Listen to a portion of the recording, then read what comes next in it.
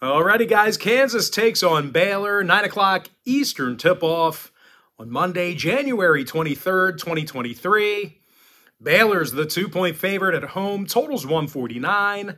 And if you want to see who I'm picking in every single game, side and total, for today's entire college basketball slate, there's only one way you can do that, and that's to watch my college basketball full pick show video. And the only way you can watch that video is to become a board member on my website.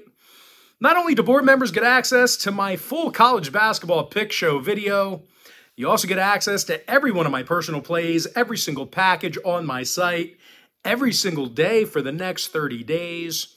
The math actually works out to be just $1.66 a day if you become a board member here today over the next 30 days. And at $1.66 a day, you're really not even going to miss that money. It's cheaper than a McDouble at Mickey D's. And to be fair, guys, most other handicappers out there, they're going to charge you a couple $100 for like 1 day of service. Nothing wrong with that. That's their right. But I think there's definitely value in my all-inclusive full access board member package. With all that content you're going to get for just $1.66 a day. And of course, for those of you who don't know who I am, my name is Brock Page. I've been doing sports picks for free on YouTube since 2016. And of course, I also sell my personal plays on patreon.com/BrockPage. And once again, guys, if you want to see all of my personal plays every single day for the next 30 days, you're definitely going to want to become a board member on my website. It is the absolute best package that I offer.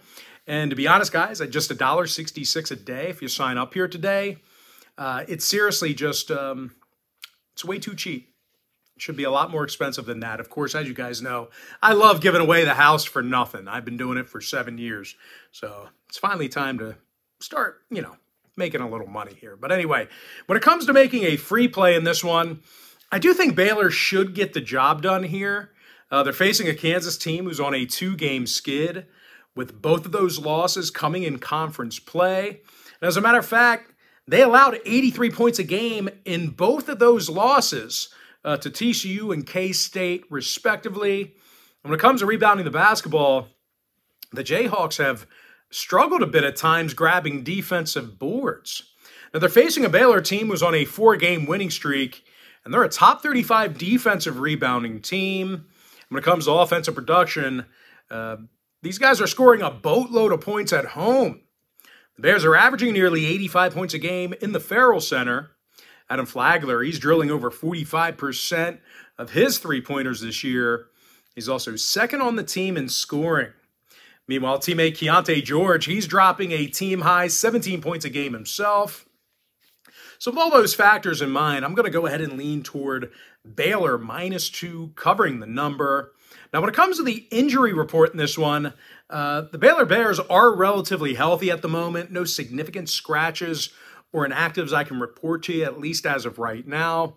Meanwhile, for Kansas on the other side, Cam Martin and Kyle Cuff, they are both listed as questionable, a little banged up, so keep an eye on their status. And when it comes to the total, Kansas saw overs versus the likes of K-State, Oklahoma, and Texas Tech. Meanwhile, Baylor saw 5 out of their last 7 get over the total.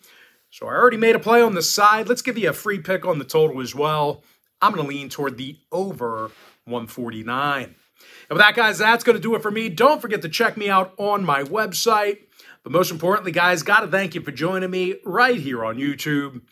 Really hope you enjoyed all this great free content, all this great free information. And with that said, guys, happy Monday to you. Best of luck to you. And I look forward to seeing you later on today on my website at patreon.com/BrockPage.